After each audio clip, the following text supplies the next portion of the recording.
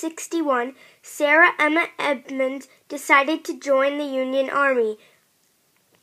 Unfortunately, the Union Army didn't accept women as field nurses, but fortunately Sarah had been acting as a boy for a number of years. I would like to join the Union Army.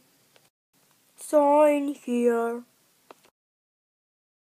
Sarah begins work in an Army hospital under the name Frank Thompson.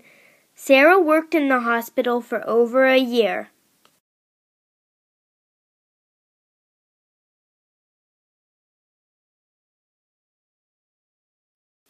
Until one day her friend Sergeant Vesley died. Shortly afterwards, she decided to volunteer for being a spy. Sir, I would like to volunteer to be a spy. The cannons are fake. Some of the cannons are fake, sir. They're just logs painted black.